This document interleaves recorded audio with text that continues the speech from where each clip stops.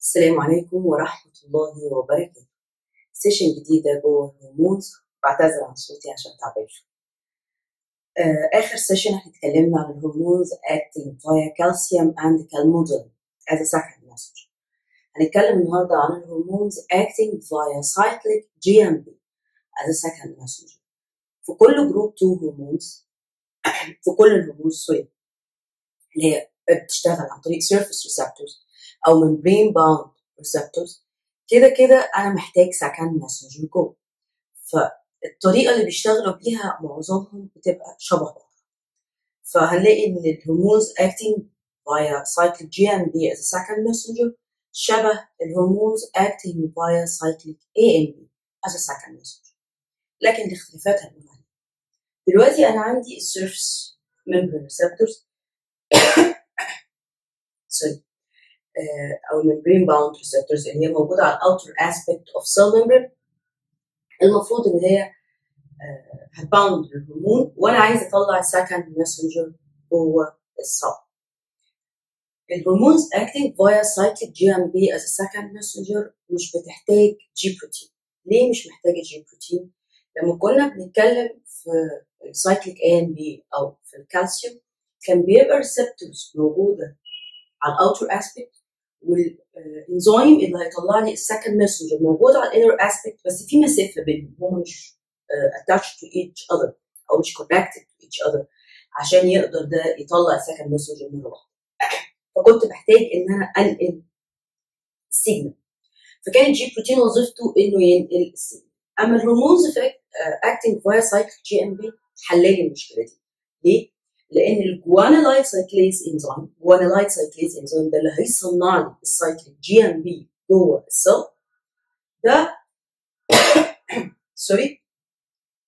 موجود اوريدي اتاتشد للريسبتورز اللي موجوده على الاوتر سيرفيس. يعني انا الاوتر سيرفيس هيمسك في الهرمون، والموست كومن هرمون acting via cyclic GMP as a second messenger هو الاتريال ناتريوريتيك فاكتور او بيبتايد. وللناس اللي أول مرة تسمع عنه، الاتريال ناتريوريتيك فاكتور أو بيبتايد من اسمه اتريال، لأنه في ناس كانت بتقول إن هو بيطلع من الاتريال، من الرايت اتريال وول، وفي ناس بتقول لا ده هو بيطلع من الأورترز الاتاتشد أو من الفينز الاتاتشد للرايت اتريال. كلا الحالات هو بيستجيب لارتفاع الضغط أو للهاي بلاد بريشر.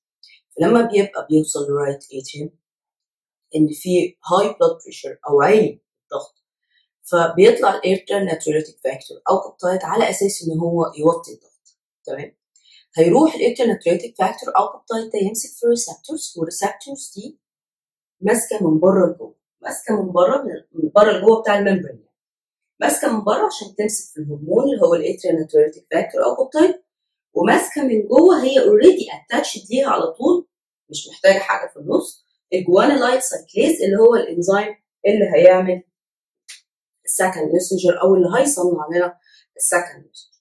فده هياخد جي تي بي يحوله الى سايكليك جي ام بي اللي هو السكند ماسنجر. مين الانزيم ده بقى؟ اللي هو الجوانيلايد سايكليز، زي ما كنا بنقول في الهرمونز اكتنج باي سايكليك اي ام بي اللي هو الادينايل سايكليز. بعد كده السايكليك جي ام بي ده هيروح يعمل ستيميوليشن للسايكليك جي ام بي ديبندنت بروتين كاينيز. لحد دلوقتي خدنا كام نوع من البروتين كاينيز؟ خدنا بروتين كاينيز A اللي كان بيشتغل بالسايكليك AMP، خدنا بروتين كاينيز C اللي كان بيشتغل بالكالسيوم، كان بيشتغل بالداي اسايل جليسرول والكالسيوم كالمودولين كومبلكس، وخدنا دلوقتي السايكليك GMP ديبندنت بروتين كاينيز. السايكليك GMP ديبندنت بروتين كاينيز اتفقنا اي كاينيز هيعمل فوسفوريليشن. الفوسفوريليتد بروتين اللي هيحصل نتيجة اتحاد الاتريال ناتريوريتيك فاكتور بالريسبتورز بتاعته هيؤدي زي ما اتفقنا، هو عايز يوطي الضغط. هيوطي الضغط ازاي؟ هيعمل فازو دايلاتيشن. هو عشان نبقى فاهمين هو بيعمل الكلام ده ازاي، هو بيلعب اكتر على الكونتراكشن بتاع المصل، وعلى سواء كانت سكيلتال مصل او سموث مصل، في نفس الوقت بيلعب على الكالسيوم انفلكس اللي هو دخول الكالسيوم جوه الخلايا. تمام؟ ففي الاخر بيعمل فازو دايلاتيشن، بيوسع البلاد فيسلز. النقطة الثانية اللي بيعمل ناتريوريسيس. يعني ايه ناتريوريسيس؟ يعني increase الصوديوم excretion in urine، ينزل صوت كتير، صوديوم كتير في اليورين. فلما هينزل صوديوم كتير في اليورين، الصوديوم ده هيروح ساحب وراه ميه، فانا كده بقلل الايه التوتال فوليوم عشان اقلل الضغط. فانا بقلل الصوديوم، فبعمل natriuresis increase the sodium excretion in urine. بعد كده بيعمل diuresis اللي هو بعديها على طول هيعمل increase the water excretion عشان يقلل التوتال فوليوم اوف blood. فبالطريقه دي هيوطي لي الضغط. يبقى الاتريال ناتريوريتيك فاكتور او بيبتايد ده فاكتور بيطلع في حالات increase blood pressure، والطلوع بتاعه ده علشان يقلل الضغط. هيقلل الضغط ازاي؟ هو من جروب 2 هرمونز اللي بتشتغل عن طريق second messenger cyclic GMP. الفرق بين ده وبين الحاجات اللي احنا قلناها قبل كده ان الانزيم اللي مسؤول عن انه يصنع السايكليك GMP اتاتش للريسبتورز بتاعته مش بعيد عنه، فهو اوريدي هيمسك الاتريال ناتريوريتيك فاكتور او بيبتايد في الريسبتور بتاعته، والريسبتور بتاعته اتاتش ليها على طول جوانيلايل سايكليز. جوانيلايل سايكليز ده هيصنع لي السايكليك GMP من الجي تي بي. لما بيزيد السايكليك GMP انتروسيلولر بيعمل ستيميوليشن للسايكليك GMP ديبندنت بروتين كاينيزز، ودي هتعمل لي فوسفوريليشن للبروتينز. الفوسفوريليتد بروتينز دي هتعمل لي vasodilation natriuresis and diuresis، وبالتالي بتغطي الضغط. اللي انا عايزه حضرتك تاخد بالك منه هنا ان النوع ده من الجوانيلايل سايكليز بنسميه membrane bound guanylate cyclase. يعني ده جوانيلايل سايكليز الانزيم ده موجود على الممبرين، فبنسميه ايه؟ membrane bound، لازق في الممبرين. في نوع تاني من الجوانيلايل سايكليز اسمه soluble guanylate cyclase، يعني ماشي في السيتوبلازم كده مش اتاتشد للممبرين. السوليبل فورم ده بيشتغل عليه حاجات تانية زي النيتروس اوكسيد. النيتروس اوكسيد ده حاجه برضو بتتصنع في جسمي، احنا واخدينه مع الارجينين ميتابوليزم، في الارجينين امينو اسيد ميتابوليزم بيطلع، وانا هسيب ان شاء الله اللينك بتاعه في الديسكربشن بوكس، بيطلع من الارجينين عشان يعمل فازودايليتيشن. بس ده ما بيشتغلش، هو برضو هيزود السايكليك جي ام بي انتروسيلولر، وهو السكند ماسنجر بتاعه برضو سايكليك جي ام بي، بس ما بيشتغلش على الجوانيلايل سايكليز اللي ماسك في الممبرين. ما بيشتغل على ايه؟ بيشتغل على soluble form of الجوانيلايل سايكليز، يعني هو برضه جوانيلايل سايكليز بس مش ممبرين باوند. فلما بيدخل النيتروس اوكسيد، والنيتروس اوكسيد بيبقى ديفيوزبل. ده كان بوس، هو ده اصلا مش هرمون، ده من الفاكتورز اللي بتشتغل از هرمونز، تمام؟ هو مش هرمون، بس هو بيعدي السيل ممبرين، ولما بيعدي السيل ممبرين هيعمل ستيميوليشن للسايكليك جوانيلايل سايكليز ده، وهيصنع السايكليك جي ام بي، ويعمل ستيميوليشن للسايكليك جي ام بي ديبندنت بروتين كاينيز، وهيعمل لي فوسفوريليشن برضه، وغالبا برضه بيوطي الضغط لانه بيعمل فازودايلاتيشن زي ما اتفقنا. استغلينا الحكايه دي وعملنا الدواء اللي بياخدوه الناس اللي عندهم انجينا، اللي هي الذبحه الصدريه.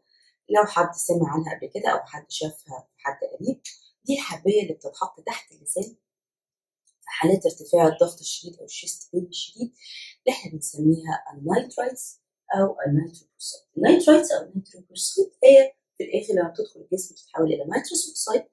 النيتروس اوكسيد ده هيعدي الممبرين، هيخش سوليبل هو من الممبرين، هيعمل ستيميوليشن للسوليبل جوانيلايل سايكليز بقى مش البراون، هيزود السايكليك جي ام بي، وهيعمل ستيميوليشن للسايكليك جي ام بي ديبندنت بروتين كاينيزز اللي هتعمل فوسفوريليشن للبروتين، هتؤدي الى فازودايلاتيشن فهتوطي الضغط. في ادويه تانية برضه بتشتغل عن طريق السوليبل جوانيلايل سايكليز، وهي السيلدنافيل اللي هو الاسم التجاري للفياجرا. الفياجرا او السيلدنافيل برضه بتشتغل على السوليبل جوانيلايل سايكليز، وده لان الفازودايلاتيشن بيساعد في عمليه الاريكشن، فبالتالي هو الميكانيزم اوف اكشن بتاعته برضه بتبقى عن طريق السوليبل فورم اوف جوانيلايل سايكليز و increasing the intracellular level of the cyclic GMP، وبالتالي بيعمل فوسفوريليشن برضه للبروتينز، تعمل في الاخر برضه فازودايلاتيشن. يبقى نراجع بسرعه تاني. Hormones acting via cyclic GMP as a second messenger بتشتغل ازاي؟ المشهور في جسمي هو Atrial Natruiretic Factor أو بيبتايد، بيشتغل على الممبرين، على السيل ممبرين، يشتغل على الريسبتورز بتاعته. الريسبتورز دي ماسك فيها على طول الممبرين bound form of guanylyl cyclase enzyme، ده بيحول الجي تي بي إلى cyclic GMP.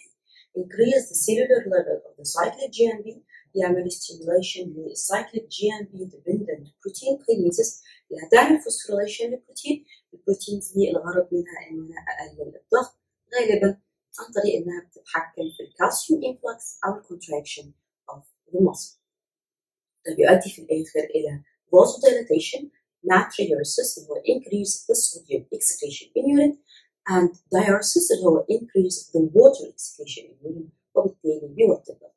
في حاجات بتشتغل على برضه increasing the cellular level of the cyclic GMP بس عن طريق ال soluble form of guanylate cyclase. ده زي ايه؟ زي النيتروس اوكسيد اللي بيطلع من الأرجون. استغلينا ده في إن احنا نعمل دواء اللي هو زي النيترايتس وزي النيتروبروسيد اللي بيستخدموا في علاج الأنجينا. دول برضه بيشتغلوا على soluble form of guanylate cyclase بيزودوا ال intracellular level of cyclic GMP ويعملوا stimulation للcyclic GMP dependent protein kinases اللي هيؤدي في الآخر إلى vasodilatation. في أدوية تانية برضه بتشتغل على كده اللي هي السيلدنافيل أو الفياجرا بغرض إنها تعمل vasodilatation اللي في الآخر بيساعد في عملية الإرهاق. كده إحنا خلصنا الهرمونز acting via cyclic GMP. أشوفكم السيشن الجاي على خير إن شاء الله.